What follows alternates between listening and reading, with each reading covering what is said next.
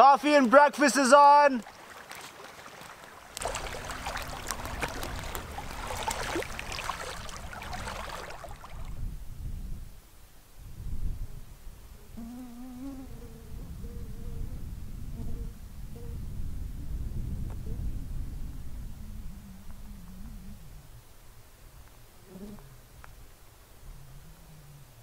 So right here, I'm standing on the border between Quebec and Labrador.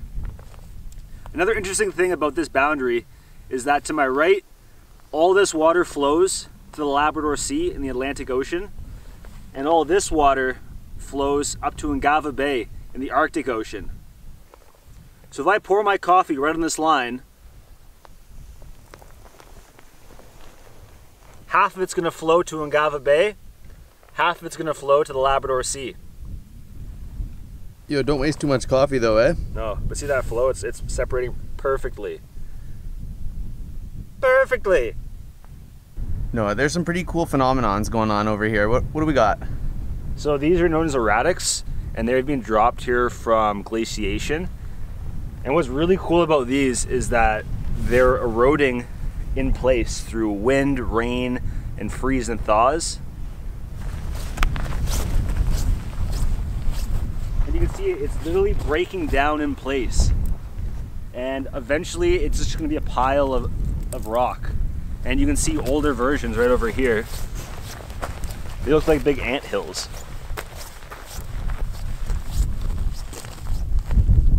But these were once rocks. And eventually it'll become the topography over time. That'll be a new hill. It'll be a new hill. Noah's Hill.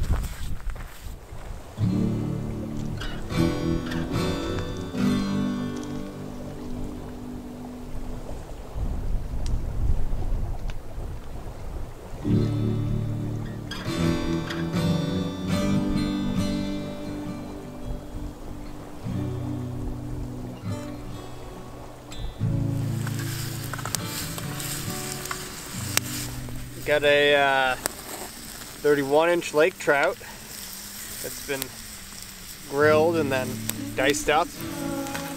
Nice full frying pan's worth, really. The other question everyone's been dying to ask, where did you get that styling watch? Ah, yeah. You're bedazzled right now. It was a last-minute Walmart special for the trip. That's been like our lifeline for getting up early. Because no one thought to bring a watch before we got to Lab City. I think we accidentally pressed the stopwatch button a while back. It's just been running ever since. We're up to like 3 or 4 days. Noah, how are you feeling?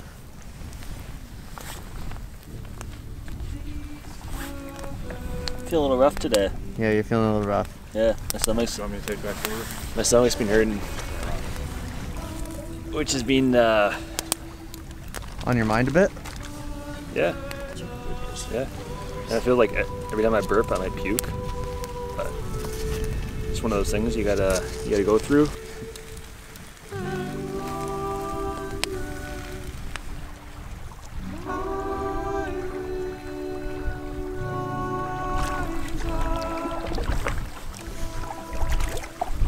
Oh my god. Want to paddle over and check that out with them? Oh yeah. Do it. That's insane. Looks deep, eh? It does look deep, doesn't it? I'm curious how far down this goes. Long ways, I think. It's definitely glacial, like it has to be. So it's probably just a straight drop. That dramatic? Woo! Unbelievable. You can still see some snow over there in the distance. Yeah, I just saw that, man. So Going that way. We may have just rolled in on our nicest camp yet. Take a look at this place. Beautiful mountains. We got a breeze coming in off the lake, and we've got some premium camp spots. Lots of firewood. Really doesn't get much better than this.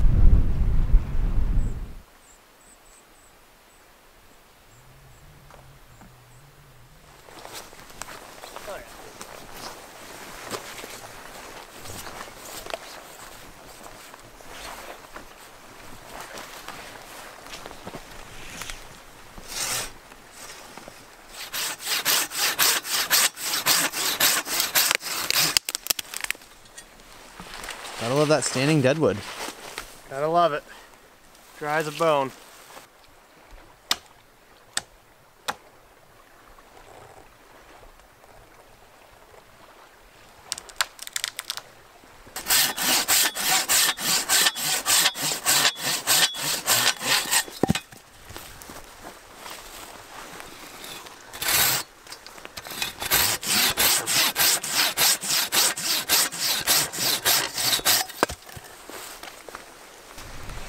So up here in the north, once trees get to a certain size, they're pretty well established. They can live for quite a long time.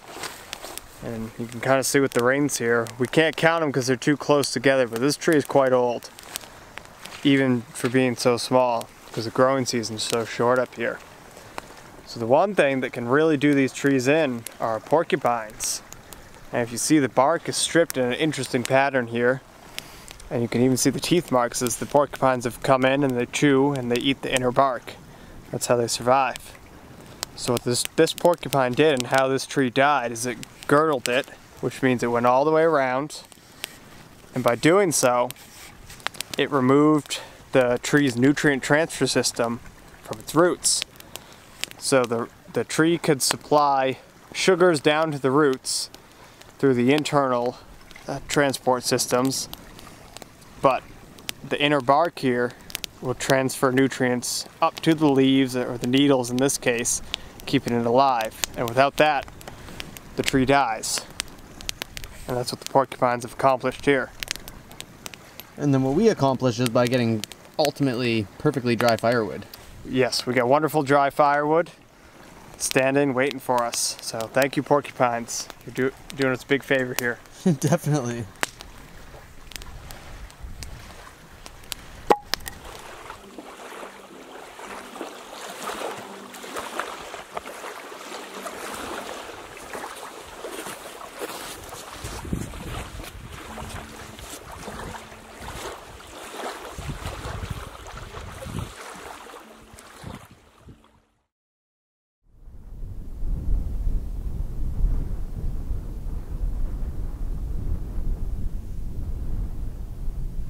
So it is the morning of day 19 and we're just having a quiet day out here on our beautiful beach site. Noah's not feeling so hot today. He's got a bit of a stomach bug of sorts, so we're just kind of taking our time this morning. It's a perfect spot to be able to go explore. We're actually thinking of climbing that mountain.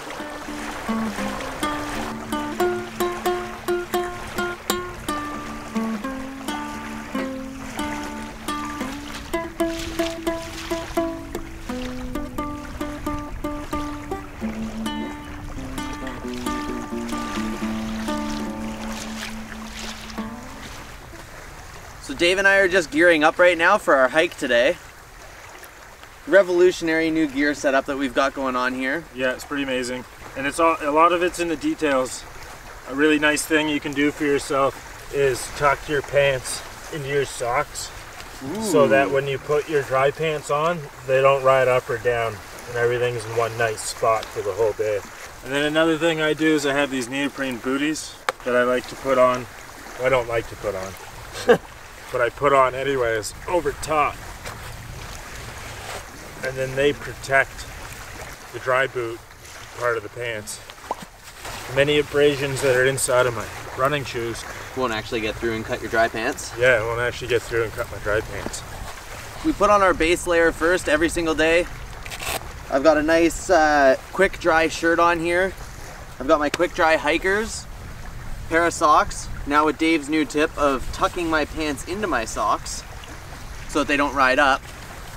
I take my dry pants, completely dry on the inside because I took the time to dry them out on the fire, slide into this puppy. We're just gonna go into my Crocs for now. I tuck all of that inside, do her up nice and tight. And then these puppies, I'm just gonna slide directly into my soaking wet shoes. It can be a little cold. Sometimes we heat our shoes up just so that you don't have to put your feet into something cold in the morning. And boom, dry pants are on. I've got a rain jacket that goes on over top. And this has been essentially my setup for the entirety of this trip so far. Gives you a nice warm place to put your hands too. There's no pockets, so sometimes you just don't want to hold your arms up anymore. Because you've been holding up like packs and stuff? 20,000 paddle strokes in a day. And then I always have my Crocs waiting for me at the camp for the end of the night so that I have something dry to change into while I dry out the slight moisture that you will get in here from like sweat or whatever. This has been a setup that has absolutely changed our lives out here, and it's a necessity. Like, there's just so much swamp and tracking up rivers. And loading and unloading the boats every day. The water's freezing. The water's cold. Like, it just wouldn't be possible without it. So, super revolutionary. If you're not trying it already, just try it out.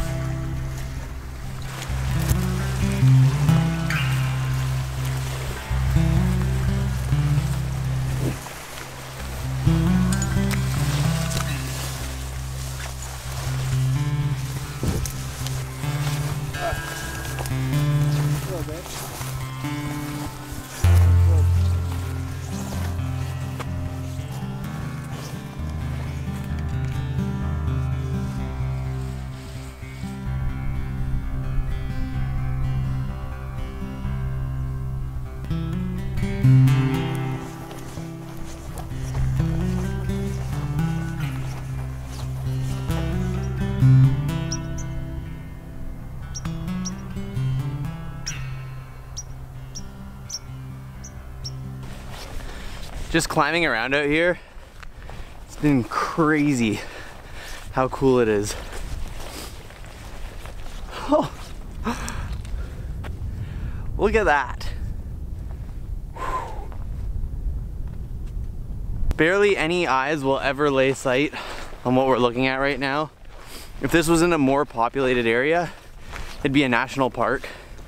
There'd be a million tourists up here, but there's not. Because I'll tell you, this isn't an easy place to get to. It's actually very hard. So worth it. This is pretty cool over here. You can see the definitive change where the tree line is and where you enter like just these barren hills. But all around that lake is just forested. So it's pretty clear that we have something rolling in. As you can see on this side over here, pretty clear, but as soon as you start heading this way, it becomes a misty wall. Probably some more rain. Classic Labrador. Wind has died down a bit, so the bugs are like, yo, what up? We're gonna come hang out for a bit. And they're like, I don't know if I really want you to hang out right now, to be honest. But then they're like, yeah, we're probably gonna hang out anyways. And then they just pick at your head, and your face, and your eyes, and you inhale them. Whatever, they're annoying. You try to just distract yourself with the beauty out here, you know? Maybe you don't know. Maybe that's why you're at home right now, and you're like, geez, I don't know. The views are really nice, obviously, but I just don't know if it's worth it. It is, it's worth it. Get out there, go explore, climb a mountain, get eaten by some bugs. It's all good for you. It's crazy to think that we are halfway on this trip right now. A little over halfway. Day 19. Still feeling pretty good. Beginning of the trip, day 4, day 5. You're just waking up, you're like, wow, it's only day 4 of 35. And it's hard to like wrap your head around the fact that you're going to be out here for another 30 days, another whole month, 1/12 of a year. However you want to think about it. You take it a day at a time, you fall into a rhythm, the days just start going by so fast. Can't tell you how many mornings wake up after a tough day the day before and you're just like, I honestly don't know how I'm gonna get through another day. And then it just seems to like you blink, it's like 6 o'clock and you've just hustled all day. You're like, wow, where'd the day go? And now all of a sudden we're here at day 19. The amount of time that we have left in this trip, 16 days, is longer than my longest trip before this one, which was Wabakimi, 14 days. It can be easy to get overwhelmed by the length or difficulty of a trip. You take it day by day, step by step. Eventually, you've got yourself a 35-day trip. Surprisingly, it goes by really fast. One thing that I've really noticed on this trip, just with how demanding it is, the bugs are really bad, the weather can be really tough at times. One thing you really learn is to appreciate the change in things. Some days we have really long lake paddling days and we're like, holy smokes, my arms are gonna fall off, my core is killing me. You're like almost excited for a portage. And then you have a hard portage day. It's like, jeepers, get me back in a canoe. All I wanna do is get a couple paddle strokes in. Or, one day it'll be pouring rain and cold and windy, but there's no bugs. And then the next it'll be sunny and you're like, ooh, cool. Might dry some of my clothes because I'm soaked, but the bugs are really bad, so. And then sometimes the bugs just come and smack you no matter what. The point of my story was that eventually all the bad things just become good in small doses and you appreciate the change between them. And I think that's what I've noticed out here. I don't know if that's really like a revelation or anything like that, but it feels like it.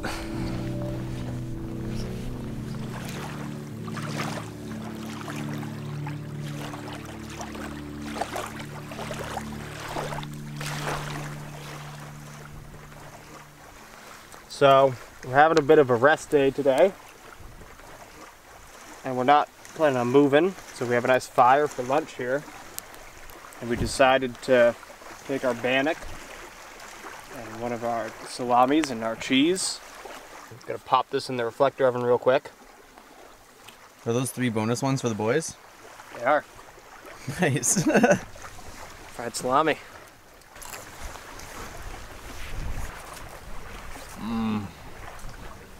It's so good cooked. Oh my god, so much better. What are we looking at in here? We gotta find out if Noah's stopped pissing out of his and if his pee is clear. And just reading up. He's been down for a really long time. Just find out if he's vomiting at all. He's just diarrhea. He's been down for a long time. I don't know what time it is, but he's been sleeping for A very long time. probably 18 hours now. Yeah. Not like him. No. Well, we do have antibiotics. Yeah, they're them all this way. He's just got to stay hydrated.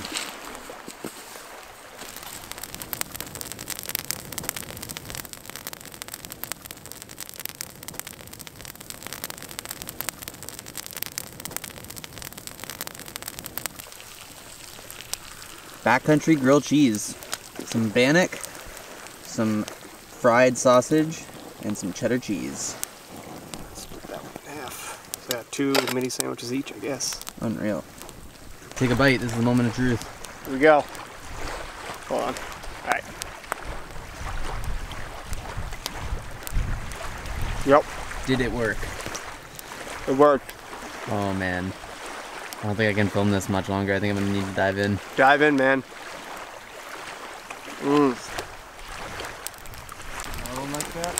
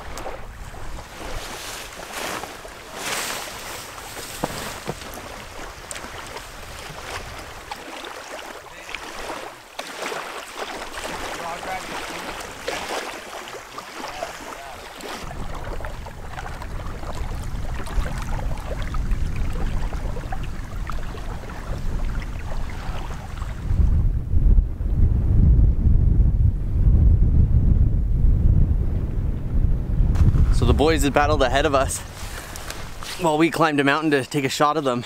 When we caught up, they'd pulled over at a friggin' snowbank.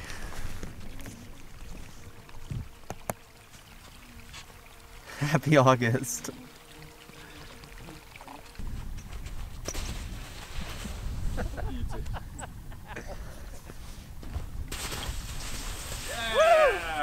Yeah.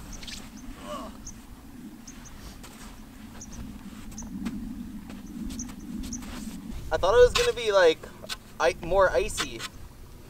Too. And we're thinking this is snow that just never goes away. Yeah? Probably just stays. It's on a south-facing slope.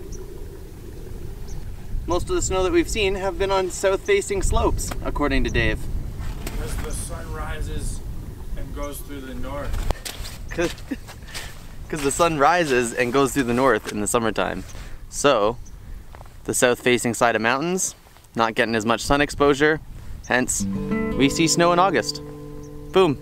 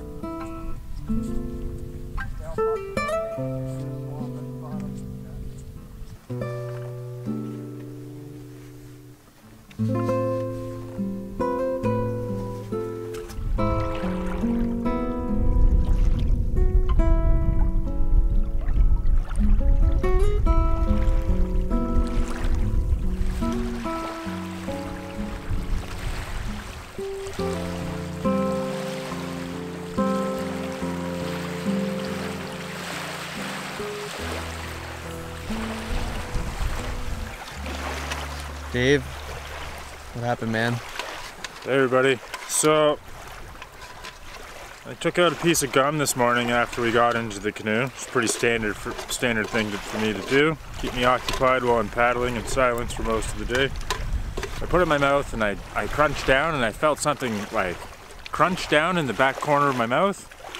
And I kind of knew right away, but I kind of ignored it for a couple hours while paddling. And I continued chewing the gum on the left side of my mouth here and left the right side alone, but I was playing around with it with my tongue a bit, trying to figure out what was going on, but trying not to panic until we got to the beginning of our portage. And I stepped out of the canoe and my brain turned off, and the gum switched sides in my mouth, and I bit down on it again, and out came 2 pieces of my teeth. 2 pieces of one tooth with the piece of gum from the rear top right molar is essentially gone. So after the initial shock of realizing that half of a molar has just fallen out of your face, got my buds here to look at it. They, went in there, had a good long look, and I drank some hot water to see if there's any pain, and then I did some exertion of the body over the portage to see if there's any pulsing, and I put my head down lower than my heart to see if there was any pulsing, and did all the things, and really there actually hasn't been any issues other than just being a small irritation top my mouth where something has changed. But we're hoping that the pulp or the nerve inside of your tooth is not, inside my tooth, is not exposed to the outside world. That way I should be fine for the rest of the trip, as long as I'm very conscious about what side of my face I'm chewing with and what I'm eating. Otherwise, if the pulp is exposed, there's a very high chance of an infection setting in, which in the teeth is never a great thing to have. Any kind of infection, really anywhere, but face pain tends to be some of the worst kind of pain. So I have experience with this from the past, so I happen to know what I'm talking about. 3 years ago, I lost this tooth on an expedition, but this tooth was dead. I had a root canal on it previously, and it broke when I was trying to untie a frozen knot, so it was my fault using my teeth as a tool, but the nerve was gone. There was no nerve in it, so it's kind of similar to what's happened here. but there is a nerve in that one, so I'm not sure what's going to happen next. But we have lots of painkillers, and we have lots of 2 different kinds of antibiotics as well. There's not really a whole lot a dentist would be able to do, even if I were to walk in tomorrow. So we're just gonna play by ear, go to bed early tonight, get some rest, write in the journal. It's crazy. I went to the dentist before I left. I got everything checked up, I got everything fixed, I got the go-ahead. Even I have a fake new tooth at the dentist office waiting for me when I go back. So I'm gonna go get a new tooth and ask for a new one at the same time. There you go. Yeah. It's like one of those things on these trips is like, we plan for so much, but you can never plan for everything. Yeah, and then I went to the dentist, I got dental putty, but like, maybe it's sitting in the dashboard of my truck right now. Like, who knows? I can't find it in the first aid kit, so if it does get bad, I do have cloves, which we can grind down, or boil in a little bit of water with a little bit of cotton and jam it in there and maybe seal it with some pine sat. You know, we got ideas. I'm just gonna go to bed. Absolutely, man. Yeah. Get a good night's sleep. Thank you.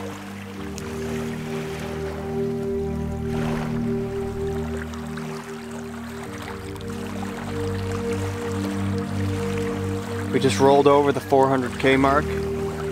Earlier today we portaged out of the Nutaquanon headwaters into the Mustastin watershed area, so we're officially, the water that we are in now is officially flowing into Mustastin.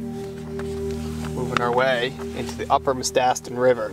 Super exciting. Which is very exciting. Look at those contour lines. From what we understand, this is a very fast, bouldery creek, so very dependent on water levels of what rapids we're going to see and what's runnable and what isn't. Theoretically, should be able to follow this all the way down.